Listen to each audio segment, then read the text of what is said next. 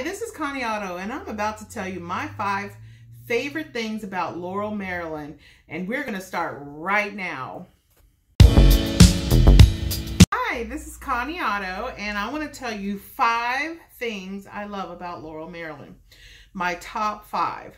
One is that BWI, Baltimore Airport, is only about 20 minutes from Laurel.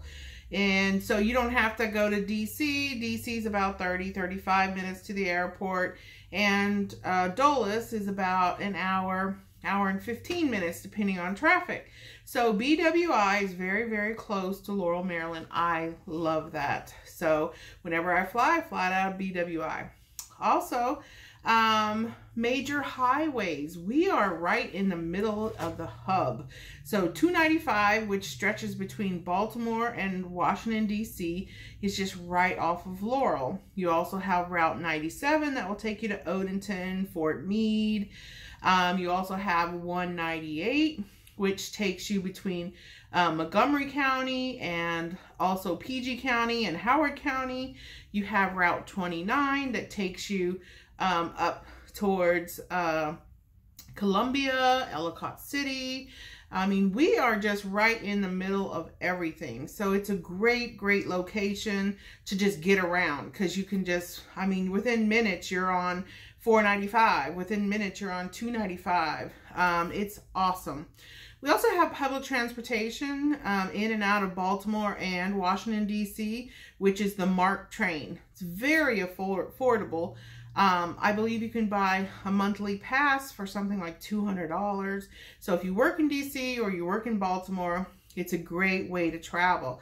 And we do have 3 different locations in Laurel where you can park your car to, well, one is in Beltsville, a huge one is in Beltsville, one is at Laurel Main Street. So great place to get transportation to the metropolitan areas. Also, we have affordable housing here. You have single family townhomes. You have big houses, small houses. They range from anywhere from, well, the condos go for around $150, $200 depending. And then townhouses range around $250 to anywhere to $400 depending on where it is. So we range from anywhere from probably 200 on up to over $1 million. What else I love about Laurel is that we have 4 different counties. So you got Montgomery County in Laurel, you have Howard County in Laurel, you have Prince George's County, and you have Anne Arundel County. So we have 4 different counties in Laurel. Laurel, we call it a tri-state. My office is in Burtonsville, which is just 5 minutes from Laurel. So Laurel is just a great, great hub. It's a great place to live. My 5th and favorite is my favorite restaurant, which is Pasta Plus. It is it's been voted like the #1 Italian restaurant in the DMV. I can't tell you how many times.